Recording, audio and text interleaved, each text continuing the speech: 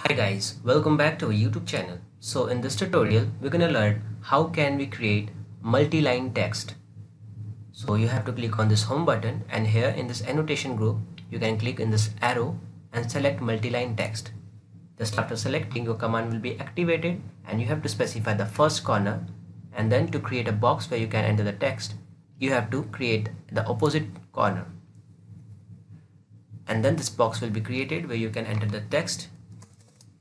After entering the text, you can click anywhere outside this box and this text will be created.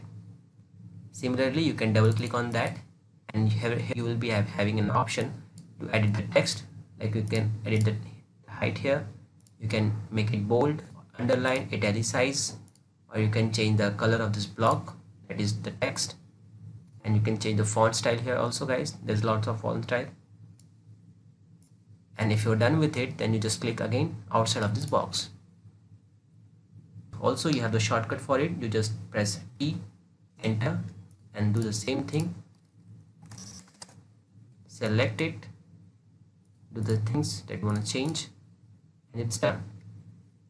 Also, you can treat this text as an object. You can select it and then you can move it, or also you can copy it. So this way you can use multi-line text in AutoCAD. Hope you like this video. Thank you. If you really like the content, then please like the video and click subscribe to see more videos like this. And don't forget to share this video with others. You can find the link to complete basics to advanced Excel tutorial in the description below, or you can visit mahagurus.com to see lots of other software courses. Thank you.